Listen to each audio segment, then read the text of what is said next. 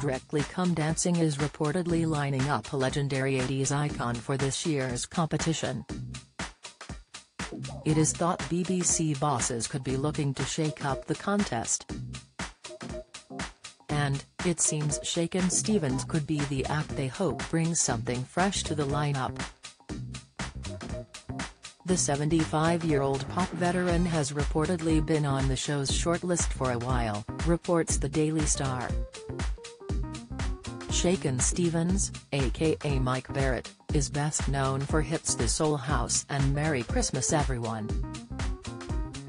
Bosses are hopeful they can finally get the Welshman on the dance floor this year, as he has returned to the charts with Reset, his first new album for 7 years. A well-placed source said, "Bosses have spent years trying to get National Shaky on the show and are hopeful that he'll finally say yes." Shaky is considered a national treasure thanks to that big Christmas hit and is certain to be popular with viewers. Bosses are hoping he can be the older contestant who surprises everyone.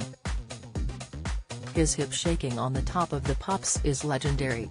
Contestants rumored to be taking part in this year's Strictly include telepresenter Sophie Morgan, 38, who would be the first wheelchair user to take part in the show.